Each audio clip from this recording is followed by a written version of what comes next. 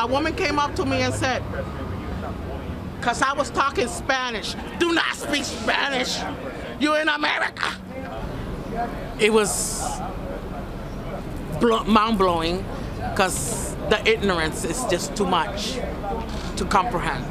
If they're not happy here, they can leave. We got all nationality in the United States.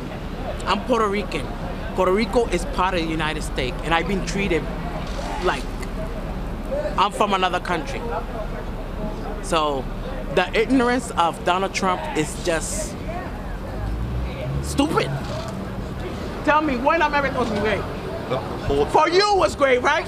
For you speak for yourself. When were you born? I was born in 1969. Yeah, and it's been fine for you. It's been fine for you too. No, it hasn't been fine for my ancestors. Yes, it really do upset me because I feel like he's speaking directly to me. I don't look like your image. I'm not blue-eyed blonde, okay? I'm a regular black Latina, okay? And if you tell that to her, you're telling it to me. America is a mixed country of all races. Okay. Black, white, Italian, every race. Fair enough. It's not right to tell. Who cares if it's right or not?